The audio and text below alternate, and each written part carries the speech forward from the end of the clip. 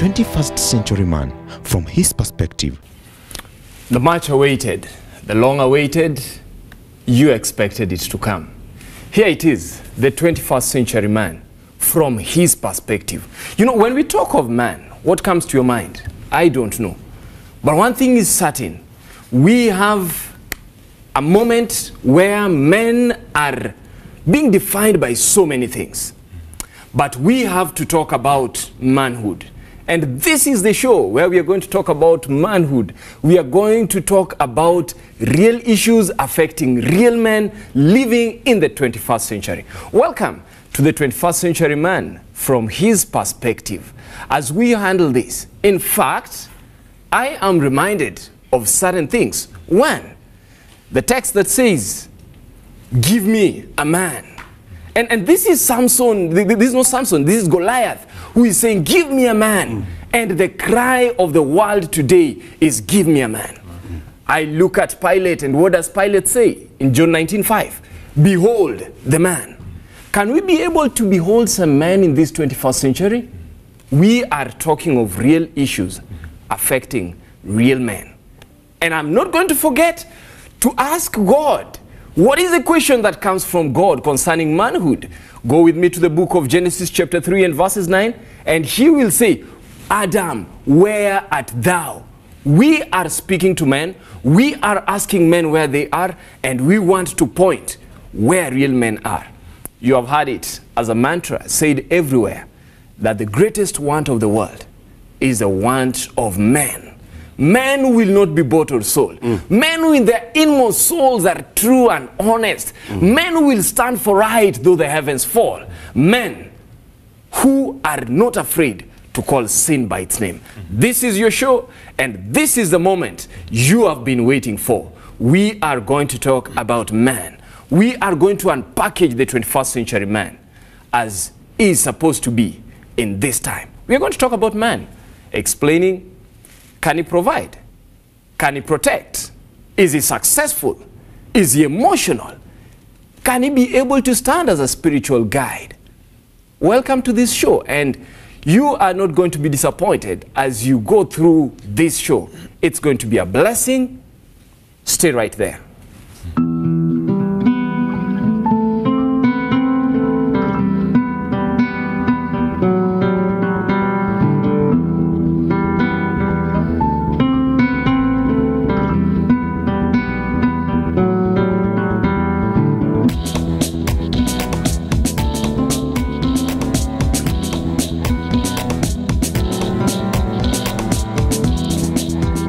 Are you that man? 21st century man from his perspective. Yes, we get back to this moment when I just want to welcome real men. And I always like saying this. Real men can talk about men issues. And we are going to talk about men issues at this moment.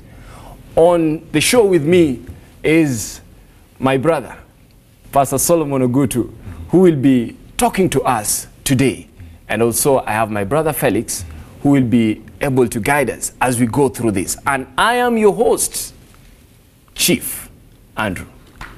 This is the show, the 21st century man from his perspective. For a moment, allow us to go to the streets. As I said, people talk about man. Let's go here. What do they say about the man?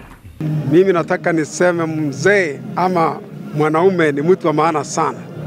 Ni kiumbe cha kwanza ambayo Mungu akaumba kule bustani mwa Eden. Yeye ni kiongozi, yeye ni kuhani. Jinsi Kristo ni kuhani kule mbinguni, mwanaume pia ni kuhani katika nyumba yake.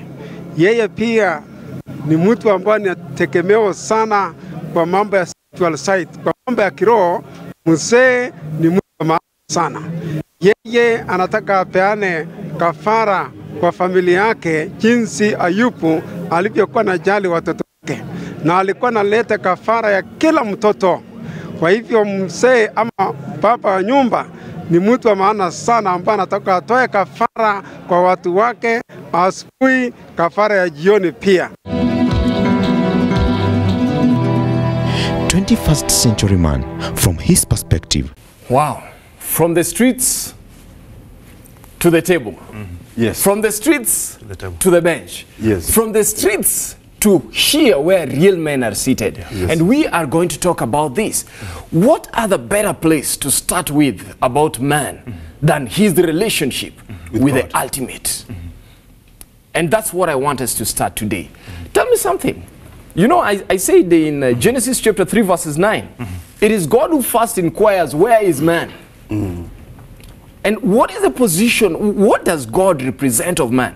In fact, when I say it, I'm almost telling myself that God is saying, but I left you to represent me well. What happened? We start with the blame coming from man in Genesis chapter 3. Yeah. The woman you gave me. Tell me something. Tell me something. Before I tell you anything, there is a name I love to hear. The name I love to sing its word. It is a name of Jesus. Amen. The ultimate priest of all time. The greatest man who has ever come to tell us of the good tidings of the kingdom of God. That is the name I love to hear. So as I start as a man, I want to start with that person. I want to pick the examples which he gave me. I want to start with him. I want to continue with him. And I want to end with him. Wow. It's almost like you're saying, like the woman at the well. This woman comes to the well and says, I'm looking for something. I'm looking for something. But a time comes when the woman at the well meets Jesus.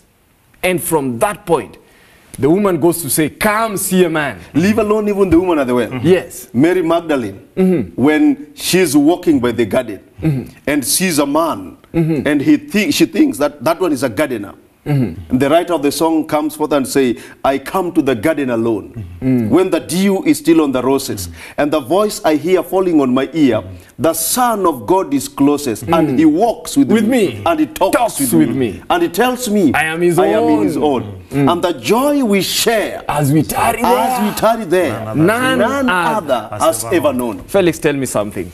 You see, the man is called into a very unique relationship with God. And God demands that that relationship has to be preserved. That is why you find that in Genesis, where you just hinted, things go wrong, but God demands of the man. It's not the man who was really caused the problem, but then God comes, where are you? Wow. Because there is a unique relationship with God. Felix, you're making it interesting. Allow me to cut you, but you'll pick it from there. Yes. You're making it interesting that there is a problem, and the problem we know has not been caused by the man initially. But he must take responsibility. Why must men take responsibility for the problems we are facing? Yes. You see, God demands of the man that the man has to show leadership. Leadership all round. And you see, as they say, the buck stops with the leader. It doesn't matter what happened. But at the end of the day, we come and say, Andrew, what happened? Probably you are not even present in the scene, but because you are the leader. And it has to be all round. Adam, where art thou? Not Eve. Not Eve. Adam, where are you? Because Adam is responsible for Eve. So you don't go to Eve, you go to the higher authority. Andrew. Wow. I'm working in Kindu Bay. Yes. Something goes wrong in my house in Kisumu. God is calling me all the way from Kindu, From Kindu Bay. So Solomon, answer. What is wrong? What happened? Tell us. What has happened with your son? Wow. I'm not in the house. Wow. Because there is a particular unique relationship that God builds with the man. And God, when he's creating, he hopes that the woman will fit into the man, and then that relationship is spread down. You see, when we're talking about the psalmist, when he's talking about the oil that is poured on Aaron, he says it's poured on the head, but then it comes down. It's the same relationship, almost, such that when God relates with the man, that relationship is expected to trickle down.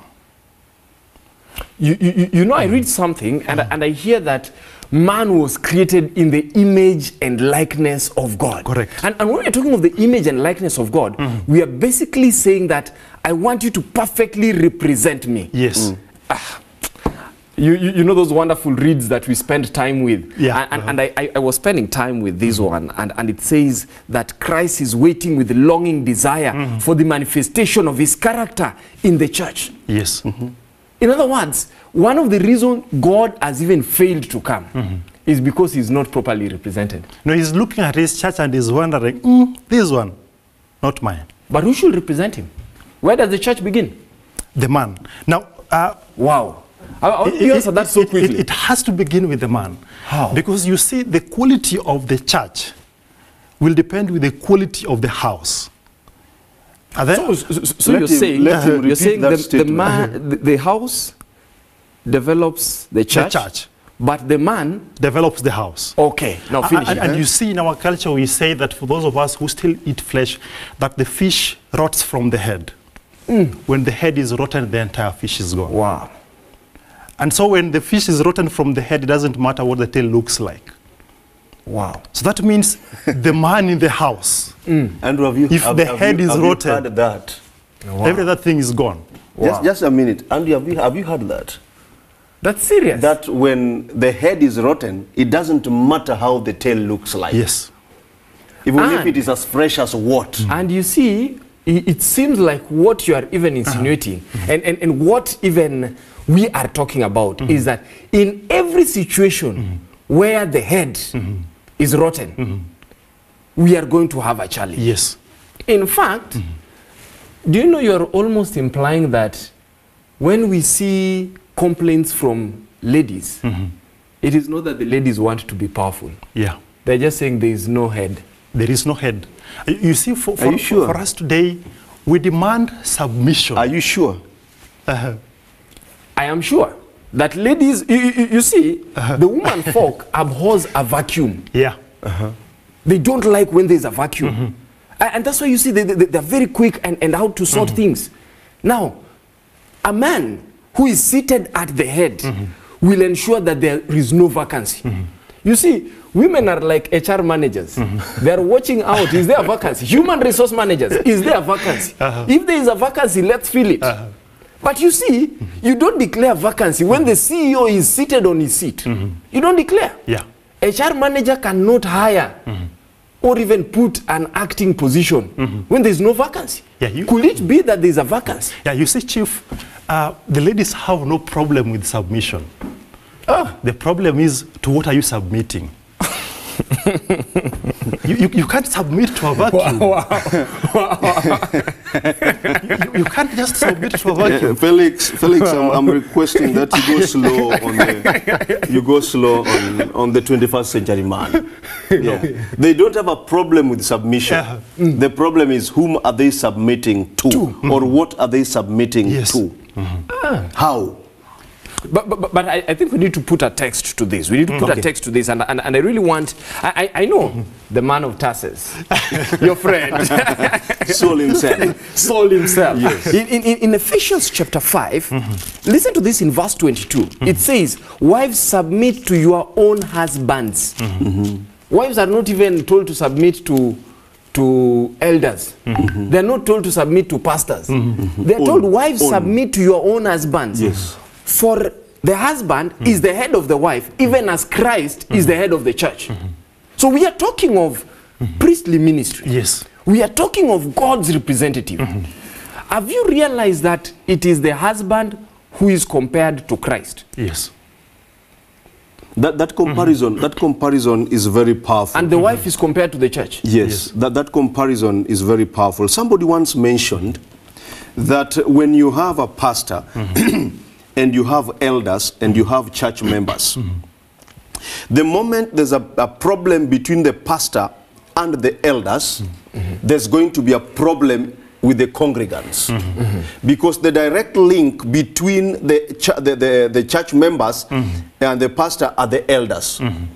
So if there's a relationship here which is rotten, the elders have a direct link completely. They'll go and tell the congregants that, you know, the pastor is a bad person. What you tell the church members is what they pick, because they're always loyal.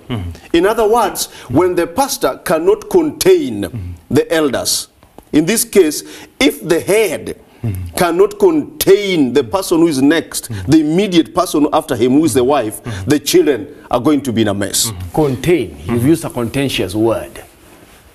Contain. Does it mean that he's making life difficult for them? I think it's not about making life to be difficult. What is it? It's about being in charge. Yeah. There's a message of direction which comes from this person.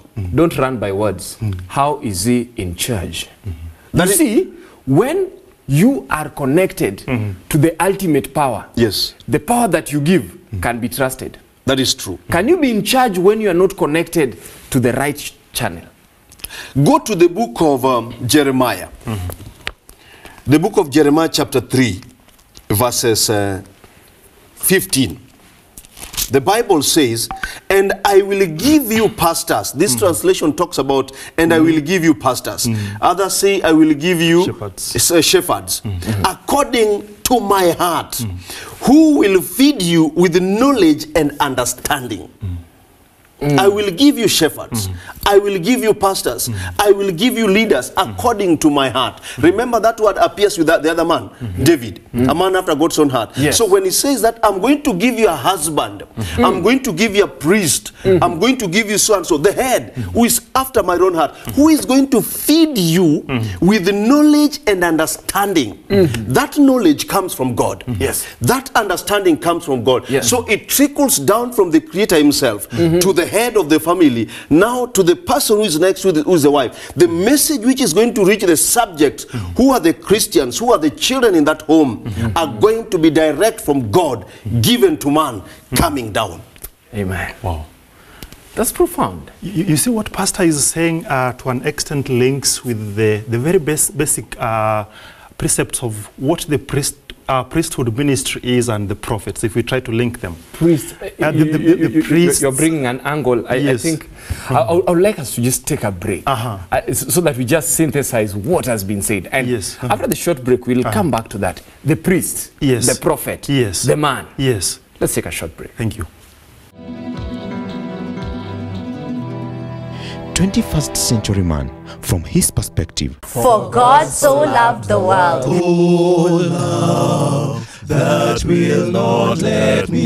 Behold what manner of love. Yes. Come see what manner. I can't tell you. You have to see it for yourselves. That he gave his only begotten Son. I think it's important for us to forgive, even if they do not confess. But for me, as a Christian, I need to confess. That whosoever believes in him. God's intention for us is higher, way beyond what we can ever imagine. Should not perish. Follow the lamb whithersoever he goeth. If he says stop lying, stop lying. If he said keep my commandments, we keep them. But have everlasting life.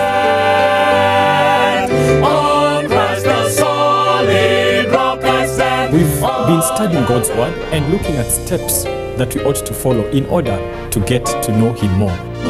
Let all things now living sing a song of thanksgiving. Let all things that have breath praise the Lord, for his word come everyone and join in breath of praise. This brand new season is coming soon on Hope Channel Kenya. 21st century man from his perspective.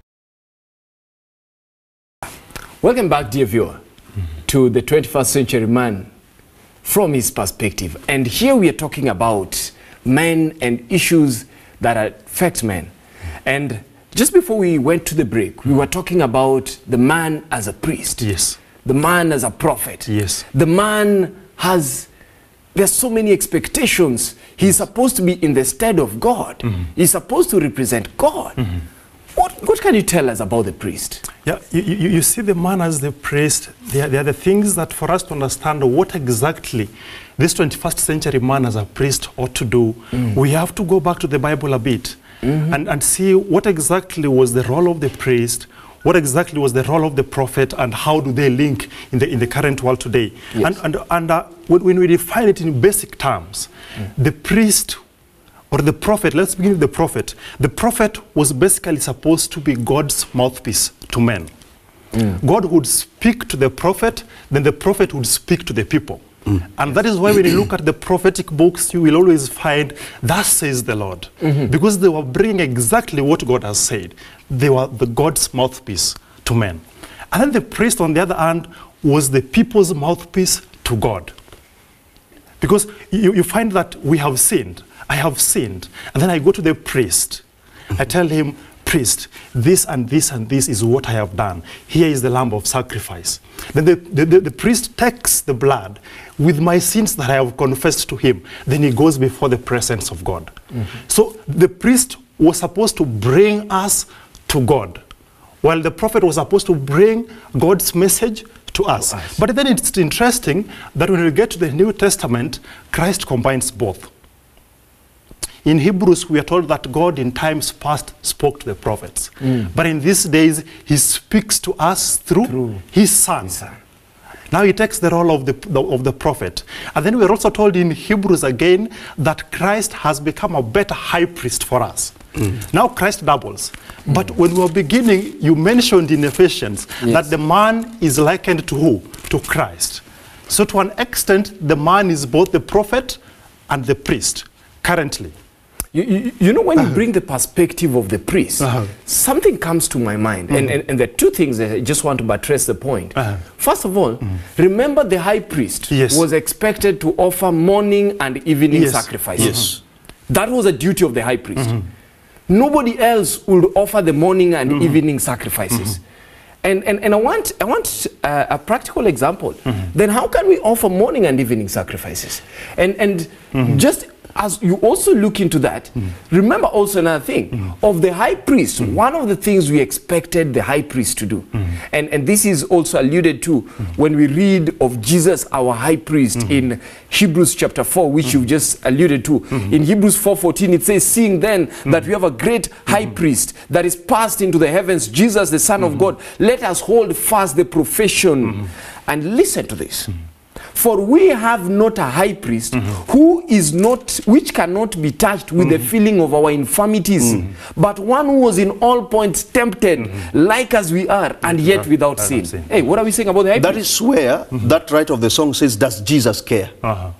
When my heart is pained, we have a high priest who went through the same process of the same pain. So that is why he comes to the chorus and says, oh yes, he cares. I know he cares. His heart is touched with my grief. When the days are weary and the long night dreary, I know my Savior cares because he passed through that. But there's something which you mentioned. He offers the sacrifices in the morning and also in the evening. Let us not forget, once a year, he was also offering for the cleansing of the whole nation of the Israel, which was Atonement Day. So I'm looking at a high priest who has decided on matters spiritual. He has decided to lay down his life for the sake of the people he's leading. Regardless, in the morning he wakes up, the first thing he thinks about, maybe look at Job. Pick Job as an example. He wakes up in the morning, go back to him. That man, I love the 5 things or the 6 things which are mentioned in him. He wakes up in the morning and the first thing he does is to offer sacrifices for the children. Maybe the morning sacrifice. Maybe they might have done something which was wrong. Because he really longs. Job 1 verse 5. It was so that when the days of the feastings were gone about, that Job sent and sanctified them, rose up early in the morning, and offered burnt offering according to the number of them all. For Job said, it may be that my sons have sinned and cursed God in their hearts continually. The 21st century man as a high priest, is he able... Listen, touched with the feelings of our infirmities. Does he even feel for his children? That's it. Is he touched with their weaknesses? Am I going to blame my children when they're going wayward, or I will be touched with their infirmities, their weaknesses, and I can offer them before the Lord? As Job was saying, they may have sinned in their hearts. And you see the question that comes in that context is he even in touch with the children? To really understand the pain. Is he even in touch with them? So that at least he can know that this is the way of my children. On a daily basis, he can tell you what their children, what his children will do from morning to evening without missing. Does he know what happens in their life? When they wake up, what next? But on this, for them. Allow me on this to even include the 19th century man who is still in existence. Like our dads. Yes. The one who might be listening to us this evening. You have your dad, I have my dad, he has the dad. Where they are at home, can they wake up in the morning to mention the names of their children in prayer? Can they talk to God? Because they are the priests. As much as we are married, we have our families, but still we are their subjects. Do they wake up in the morning to cry to God that these are the ones you gave me? These are the 21st century men. They are having their families. Do they wake up to pray? I found one thing, that the 21st century man, before they call the family members for the morning devotion, before they call the family members for the morning prayer, he should be up first of all to offer that sacrifice. Let me just tell you something. You know, I like saying this is a show where we get real. We just have to say things that we are able to do, things that are being done, things that we saw being done. Let me share with you a story. My dad, he passed away a few years ago when I was young. And my dad set for us a spiritual direction. When I was young, my dad made it that there are certain things I will never forget, no matter how old I get. One, every day in the morning before I went to school, we had, once you have prepared to go to school, you have to go to the bedside and kneel down, and you have to be prayed for before you go to school. And it was the routine. If I decide to wake up late, the prayers will not be shortened because I am late. He will continue talking to God about me. And let me tell you, the other thing that I also realized is it's not only the morning. In the evening, my dad made it that we have to wake up and be, we have to come together and be able to have evening devotion. I learned something, and I'm going to make a statement that may be profound, so pay attention.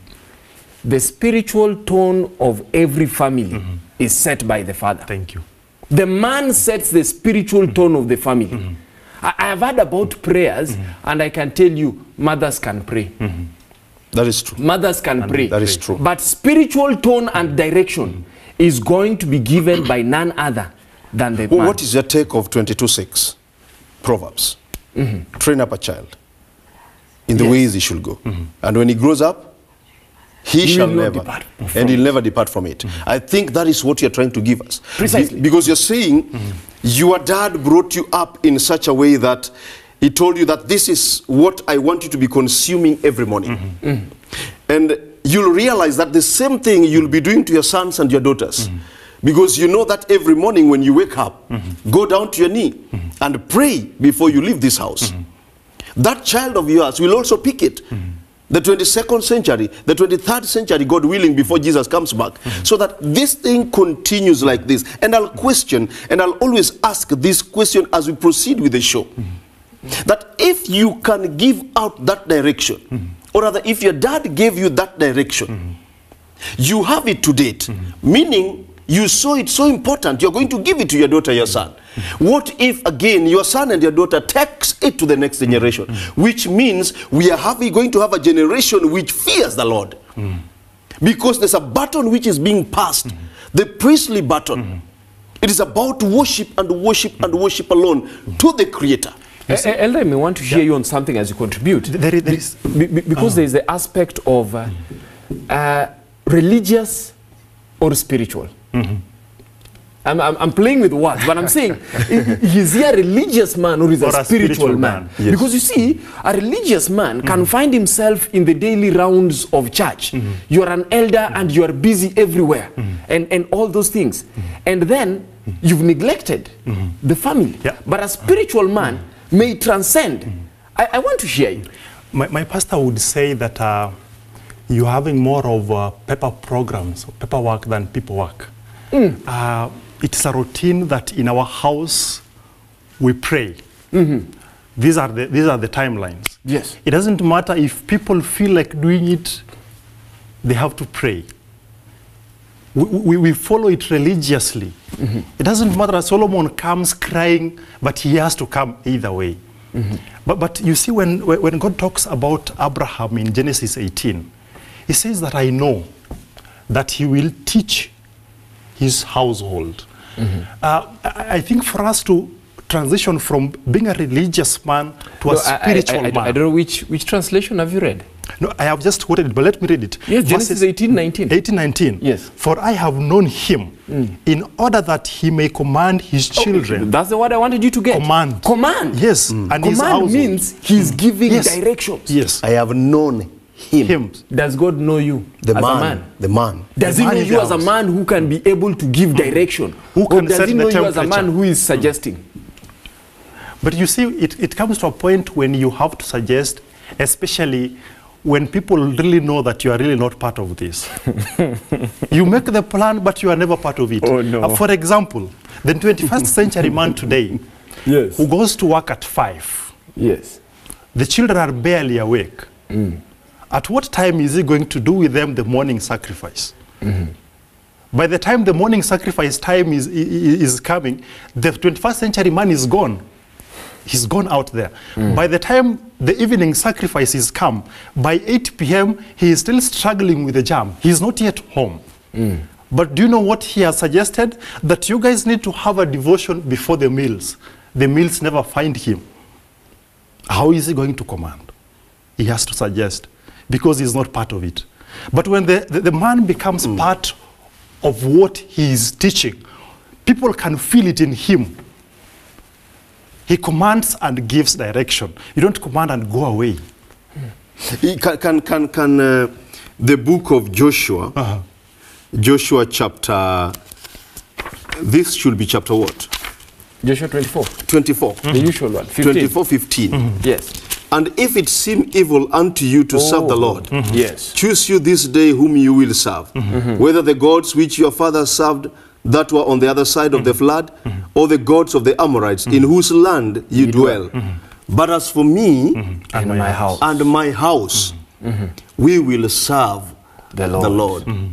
Is it possible? What is bringing is a very, very delicate issue which we really need to address. We talked about the sacrifice, the priest offering the sacrifice in the morning and also in the evening. When he's supposed to offer the morning sacrifice with the family, he's already up and gone. When he's supposed to offer the evening sacrifice, he's still in the jam, away from home. How is it going to happen that himself and the household, they've decided to serve the Lord? Can we serve the Lord when we are absent? Is it possible? Is it possible that the children are at home, you are somewhere away from home, they are worshiping the Lord? Is it a routine? Or is it, what is it? No, you see, when you are setting the spiritual tone, you are setting direction. That is true. And direction means, even if you are not physically present, and that doesn't mean you have to be absent always. In fact, in one of the episodes, we're going to dwell deeply into this of the present man. Yes. But it means you are able to set it such that when he is grown, he will not depart from it. So it doesn't become a routine, but rather becomes a lifestyle. That lifestyle is set by the man. A household where the man has decided to, what could I say? To avoid his duty, or even to neglect his duty of giving the spiritual direction. In that household, we are going to get to a level whereby the day when you're not there, nobody can preach. Yeah, and now we can't do devotion when you're absent. We can throw in something and say that then, therefore, the priesthood ministry is a ministry of presence as well. You're very on point. You have to be present. It's a present ministry. Yes. Yes.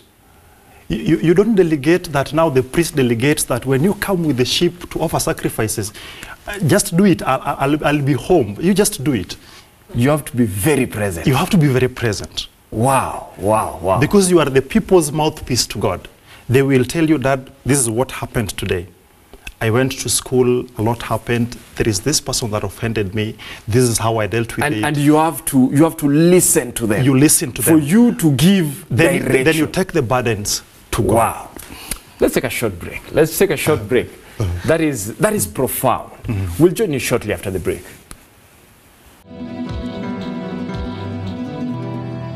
21st century man from his perspective. Hello children, I have great news for you. A brand new season of Bible Treasure Quest is coming soon. Do you know why you believe what you believe? There are things about our faith that are important for us to understand as children. Watch this brand new season and learn more through quizzes, games, stories, and songs. Don't miss out!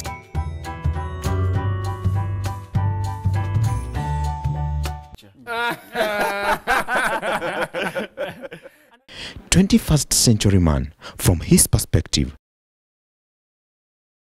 Welcome back. And this is the 21st century man from his perspective. A show where we are talking about men, issues affecting men, how men can go about handling these issues. And as I have always said, the boy child cannot complain. Yeah. If he complains that he's neglected by fellow men. And so that's why we have this show, to empower the man. And we were talking about the priest before we went into the short break. And we were just talking about family devotion. Yeah. And in my mind, I am thinking, what plays in the mind of a 2-year-old child, of a 5-year-old child, a 7-year-old child, who believes that his father is the strongest, and he sees his father is able to kneel before somebody else. What does he think of the somebody? Yeah, you see, the first thing that comes to the mind of the child would be, why is dad kneeling down?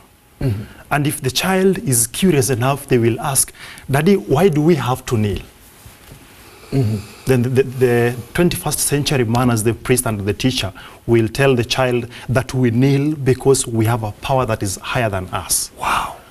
The child grows knowing up that besides the all-powerful daddy here, there is a power that is higher than us. Reverence to God. Yes. That tone can be set forth. And let me just read for you what I read somewhere. Yes. It says that all members of the family center in the father. He's the lawmaker, illustrating in his own manly bearing the standard virtues of energy, integrity, honesty, patience, courage, diligence, and practical usefulness.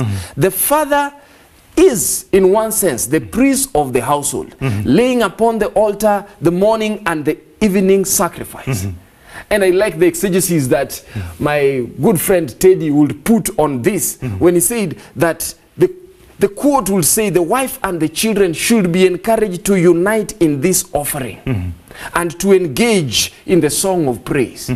My friend Teddy, the quintessential man, says that, you know, when you are looking at this, it says the father should encourage. Yes. It means even these others, you may find they don't have the desire to attend worship. But the fathers, the priests, should encourage. He should be able to convince the son that, son, it is wonderful to go to the house of the Lord. He should be able to convince the mother. If it is time for devotion, he should encourage. What do you think? Does the man set values? Can he encourage values in the family? I talk about this with a lot of pain. That is why I've decided to be quiet a little bit.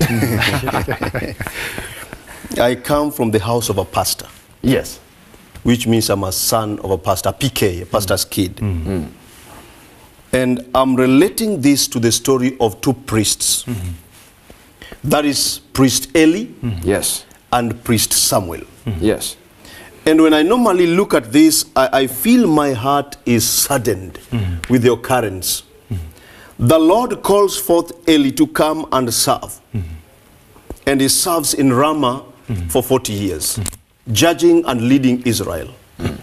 When time has come for the sons to take over, which is Hophni and Phinehas, something happens which is terrible. Hophni and Phinehas decides to sleep with women within the courtyards of the temple. These are sons of the priest. Yes. which means the father has done his best. At some point, the father comes forth and says, I hear them say, what I hear is not good. Hophni and Phinehas, sons of the priest, the mouthpiece of God to the children of Israel, a chosen generation. The sons who are supposed to walk in his ways do the opposite. Samuel himself, in chapter 2 of 1 Samuel, the Bible records that he had favor in God and what? And man. But now when you come to chapter 8 verses 3, his sons never walked in his ways. They went and took bribes, which made the elders to come and approach Samuel himself and said, we cannot be led by this kind of people. At the end of the day, that which was so good, the priestly work ordained by God to the people of Israel is missing because the sons went astray. That is why I said this one makes me to be saddened, and truly to be saddened. Why? I'm looking at a point that I've served as a pastor and as a priest of the home. A time comes when even one of my child should come and take over. Then they don't take over because, number one, they don't see the value of being a priest. Did the priests guide in the right direction? And I'm still developing on the story of Eli. And you know, when you read about Eli, listen to what it says in 1 Samuel chapter 3 verses 13. That God says, I am going to do this thing against Eli. Why? For I have told him that I will judge his house forever for the iniquity that he knoweth. And listen to this. Because his sons made themselves vile and he restrained them not. Thank you. He never questioned them. Eli did not question them. That is why I'm saying that this one I'm saying with a lot of pain. Because we are put to be priests. And when priests do not question the wrong things that their children are doing, where are we headed? We are there, they're there, but we neglect it because we are busy doing other things, sacrificing in the morning and in the evening for other people. I think but we don't sit to sacrifice. The concern should be, do we strike a balance? Do we strike a balance? Because at what point does the priest become the husband and a father? I think that's where we go wrong. I am a pastor, and there is, if I count the number of days I fully spent in my home in a year, there are hardly a third of the days in the year. Who is in charge the rest of the days? Who gives direction the rest of the days? So where is the balance? And let us look into it in the typical 21st century man, who is not in the office of the pastoral work, or who is not the pastor, but the normal pastor in the house, who has to work, who has to be a church elder somewhere or a departmental head somewhere. He has to balance work, church, social life, and then family. Where do we strike the balance?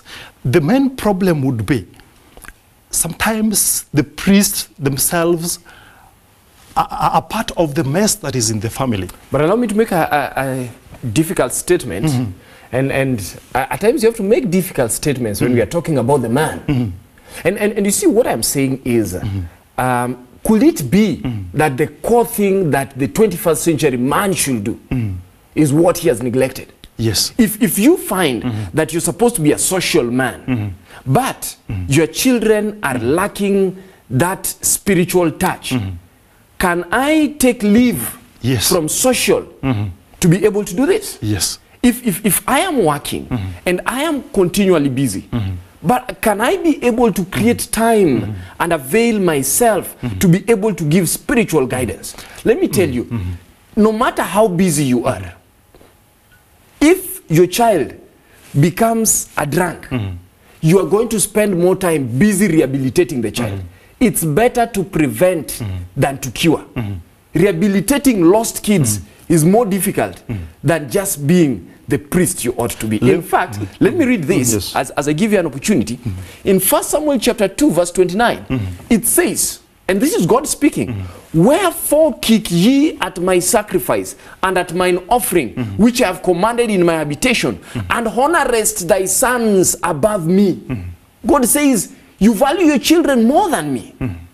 And could it be that the 21st century man has gotten to a point whereby they don't value God? You see, when we look at our God-given responsibility and we value God, then we are going to bring in the values. And as you comment, I want you also to talk about values, because there are values that come from God. How does the 21st century man? You know, the 21st century man would comment and say, what don't I provide for them? Everything is in the house. You don't provide God. They don't look at it in that context. The 21st century man will say, I pay for your school fee in good schools. You have the best meals in town. You have the best dresses. And then they stop there. But do you have a mansion in heaven? And then the most important thing, the mansion in heaven, they tell you that's your mother to sort out. They're forgetting they are the priest who are supposed to provide that. And you will find that the 21st century man would strongly and courageously delegate that to the mother. That if I am doing every other thing, what then are you helping the kids with? What then are you sorting out in the house? Wow. Have you seen this disease, which normally happens or that takes place, gets into an individual in the morning when people are about to go to church? That is when you really want to sleep. Yes. It's so sweet at that time. It is so sweet. Yeah. No, in fact, the sleep is sweetest on the day when you're supposed to go to church. Yes. On these other days, you can confidently wake up. Children are waking up before their parents wake up. Even if you don't wake up the normal days, you will be awake but in bed. They are ready. They want to go to church. You're asleep. There's a time I had a problem with my wife. By that time, I was not a pastor. I was a church elder. And she kept on complaining, how were you brought up? My mother, who is her mother-in-law, keeps on calling her and telling her, have you people gone to church? But the son who is supposed to lead them in the ways of going to church is still sleeping. You reach the church when you're having your big Bible, and by the way, we know how to carry them, a spiritual angle of inclination. They're always here. We carry them to church, and that's but the you point. overslept. You overslept. You come to church when people are about to go for divine service. An appearance of piety when inwards we are full of dead men's bones. Exactly. Exactly. You're dead. But when you present yourself in your nice suit with very shining shoes, you are headed to heaven. Onward, Christian soldiers. Marching us to war. Marching us to war. We are marching. With the cross of Jesus. With the cross of Jesus. Going on before. So I had a problem with my wife. And she kept on asking me, how is it? People are ready. You've not even bathed. You are getting to the point I alluded to earlier, that the women folk abhor a vacuum. We expect you to guide us to go to church. Now we are ready. We don't know. What time should we wake up? That one is even, you should have woken up. That one is even better. They are not even sure if the family changed the faith. We get into the vehicle. We tell them to come in. We take them very well and leave them in the compound. Then we come back. When they come, the church members come to visit us. We tell them, after all, I gave them my offering to take to church. You're back at home relaxing on the couch, maybe waiting for Manu to play in the evening as you prepare yourself. Because you've said a point that I think we may look at, that, you know, in my younger years, when we used to listen to these choruses we used to sing, there was one that used to say, msiwe manamba wa magari, wanaosema tuende, na wao wanabaki nyuma. And I think that's where we are. We have a set of men who are saying, let's go. Let's go. But they're not going. They are staying behind. Even when we go to church, men are not leading at the front. You even find Bible study, they are not talking. The 21st century man should be a priest, but cannot contribute anything. When it comes to Manu, you have all the points. Exactly. When it comes to us talking about the man on the cross, you have zero points. Where are we getting to as the 21st century man? The man of Tarsus whom I was saying, he says, if they ask you of the faith you profess, give them the details. But how can a 21st century man give the details of the faith he professes? When the time he's supposed to be in church, he takes them and leave them by the gate and comes back home. What do you think? It is like he's paying his dues in church. I've given them the tithe. Go take it. You know, a random statistics in our churches will show you that women are more in church than men. Not because the men died. They are very present. They're very present, but they don't come. And you Why see, don't they come when they're the priests? You see in the Old Testament, people like Noah, people like Job. Talk about Noah. Their families were saved because of the men. Wow. But the 21st century man wants the family saved because of the children who have gone to church. So he pushes the children, and then their mother can choose to go with them. You're bringing something interesting from the Bible. When you're saying that these people, it says, I know Abraham, Yes. he will command his house. And then he says, as for me and my house. And Noah walked with God. Walked with God. And then because he walked with God, you find his family. Have you realized that almost in all of them, I am yet to find Mrs. Noah? No. Noah found grace, and Mrs. Noah and company. Mrs. Noah is submitting on Noah. She has submitted. She's in Noah. Wow. And the 3 sons by default got the grace. Meaning when we have spiritual tone set. Yes. Remember what I said. When it comes to prayer, the ladies can pray. Yes. But spiritual tone, in The other man words, has to set it. you have to make the ladies know even which God they are praying to. Yes. Because if we don't make them know the God they are praying to, they will pray. You know, when sometimes you make God look like you are worshiping a mediocre God, the woman looks at him and says, if this is the God we are worshiping in this house, let it be. A man should have some kind of confidence, even in deathbed, to tell them very well, I know I'm going. Yes. But your God, my God, will visit you. God will surely visit you. Yes. He should have that confidence. Because it is a confidence which has been developed over time. Wow. It is developed over time. Wow. I know that I'm going. Yes, I know I might not be with you. He's in his sickbed. This is a priest. His days are numbered. He's going. Whether but he can assure the family, don't be worried. I know that God will one day visit you, regardless of the years. Wow. And when he visits you, there's a hope for us to meet when he comes back. Wow. I want us to give our parting shots. You know, time will not allow me, as Paul will say. But let me tell you, let me share with you something that a friend sent to me in the morning. And this was alluding to Aaron. And you know, I don't know why Aaron has a problem, Eli has a problem. These are priests. But listen to what he says about Aaron. That Aaron bore his severe affliction with patience and humble submission. This is at the death of his children, who went and offered an holy fire before the presence of the Lord. Sorrow and keen agony wrung his soul. He was convicted of his neglect. Listen to that. Of duty. He was a priest of the Most High God to make atonement for the sins of the people. He was a priest of his household, yet he had been inclined to pass over the folly of his children. He had neglected his duty to train and educate them to obedience, self-denial, reverence for parental authority. Through feelings of misplaced indulgence, he failed to mold their characters with high reverence for eternal things. Do you know even children who are not having a spiritual appetite is because the father behaved like there is no need to have spiritual appetite? I give you 30 seconds. Say something as we close. Thank you. To the 21st century man today who is watching this show, you have to begin by, first of all, building your relationship with God. There is where it begins. Don't even work on the program. Don't try to develop the devotion plan.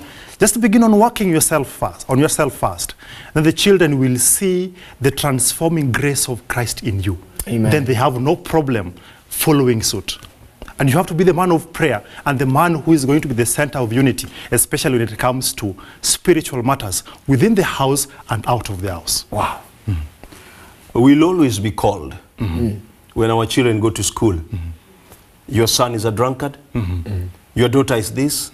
Like now this problem which has always taken the headlines, which we have.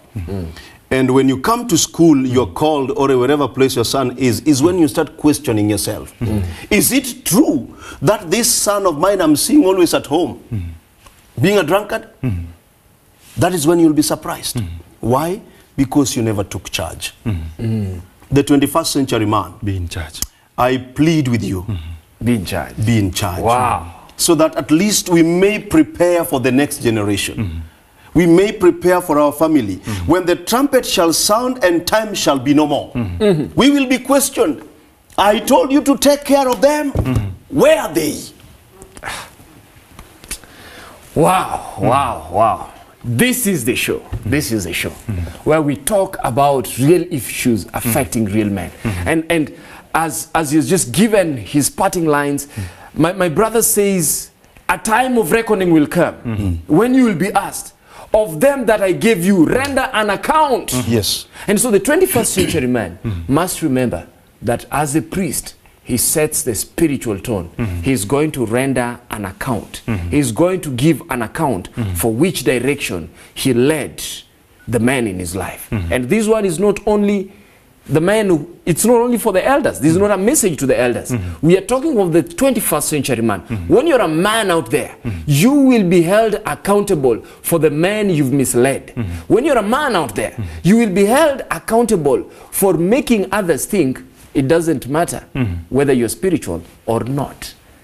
On this show, we talk about real issues. And I welcome you to continue joining us. In our next episode, we'll be proceeding from just where we have stopped today. This is not the end of it. We are going to talk about the responsible man, the man as a king, the man giving direction. Amen.